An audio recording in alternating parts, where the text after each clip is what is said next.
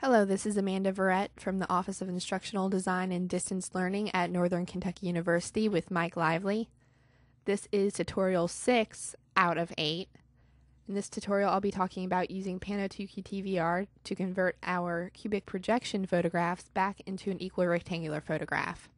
When making 360 by 360 degree panoramic photographs that you plan to view within a viewing program on the internet, you can use either equirectangular panoramas, which is what we're making, or cubical projections. But the code that we're using, that I'll show you in the last tutorial, video tutorial 8, requires the equirectangular panoramas. Our code requires equirectangular panoramas because we are using photo as a skin on the inside of a sphere as opposed to a cube.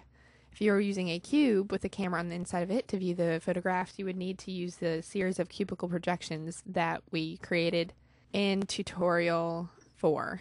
So I opened Pano2QTVR again, and our project is still set up from last time. So this is super simple. Everything, paths are all set. All I really need to do is click Convert to Equirectangular.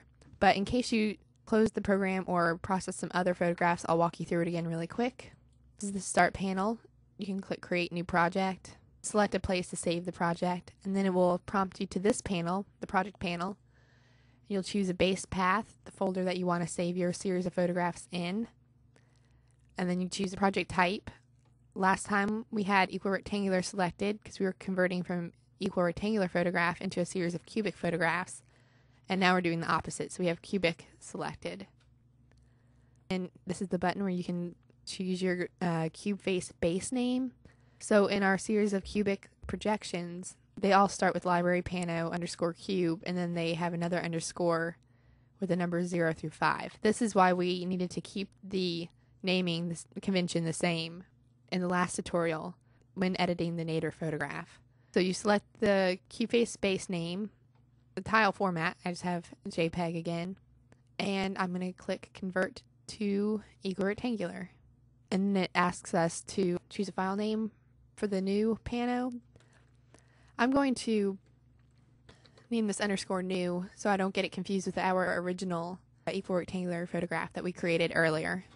And OK.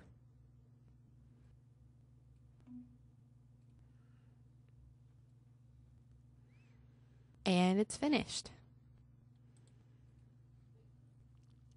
And here we have it. And as you can see at the bottom of our photograph, the tripod has completely disappeared. We're now ready to move on to tutorial 7, where we'll make the panoramic photograph into a SWF using Adobe Flash.